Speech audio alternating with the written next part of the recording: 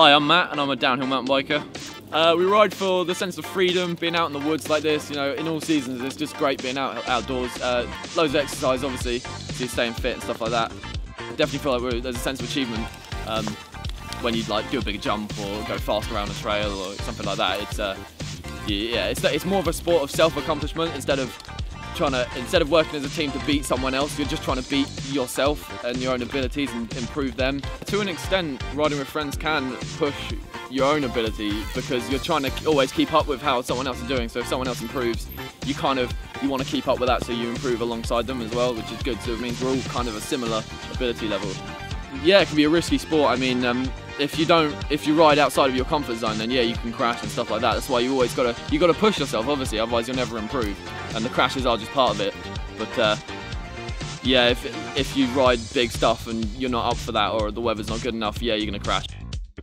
All this stuff here has been built by the locals who come up on the weekends and stuff like that, and they invest their time and a bit of money as well into the trails. It's a legal spot, so all the trails are there and they're really good, they're well maintained. We build some of them, but obviously we want to ride as much as we can, so I mean, when the weather's like this, yeah, we could probably come up and build, because it doesn't really matter if we can't, because we wouldn't be able to ride anyway because it's so wet. I try and ride in the weathers, but sometimes the weather can be absolutely shocking, and well, just like this really. But you know, if you don't ride in the weathers, we're in the UK, so you wouldn't be riding at all. It's all in the head in this. Like, anyone can pick up a bike and ride along a flat road, you know, but there's so much more. Like, it's almost all mental than this, because you're beating yourself.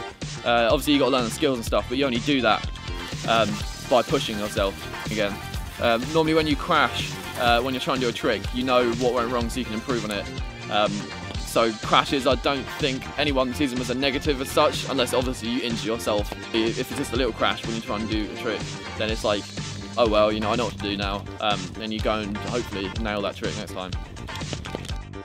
I started out on a pretty bad bike, going down a pretty bad trail, but I mean, no matter what level you're at, if you find a little thrill in it, then you just want to keep going and going. So if you just grab a bike and just get out there, even if it's like just a bridleway or something that isn't even like bike orientated, it's still, if you enjoy that, then you gradually improve, and then you get onto better stuff and big stuff, get a better bike, etc. So it's just going out and trying it really.